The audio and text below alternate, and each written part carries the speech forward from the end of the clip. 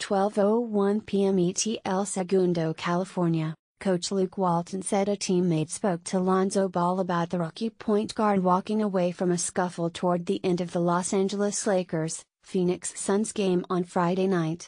While the altercation between Kentavious Caldwell-Pope and Tyler Ulis did not escalate as players from both sides broke things up, Ball walked by the two players as they refused to back down from each other. When Caldwell-Pope and Ulis started shoving each other, Ball paused to look back and then kept walking to the Lakers bench before stopping again and looking from afar. "Someone on our team talked with him," Walton said after the Lakers practice Saturday, without disclosing who it was. "It's all part of the learning process." The even-keeled Ball explained that he was trying to avoid any further trouble. "It's the NBA," Ball said after the Lakers lost 122-113 to the Suns. "People ain't really gonna fight. I ain't trying to get no technical." Walton said he could absolutely see how some would consider Ball's actions a smart move.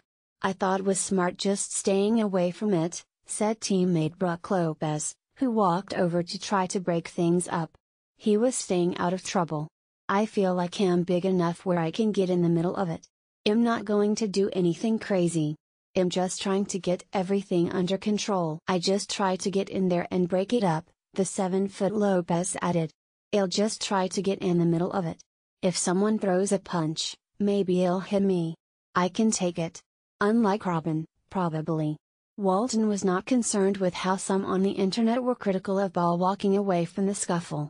"I don't really care about how that looks because our guys love so," Walton said. "Has one of the few rookies you've ever seen that everybody is just kind of drawn toward him. Everyone really wants him to succeed. They all love playing with his group, whether it's practice or the game. I think they all know what that looked like isn't what so is about and isn't symbolizing what his feelings are on that type of situation. I know the general public in the internet world likes to do what they do." For more information, please follow the link below the video.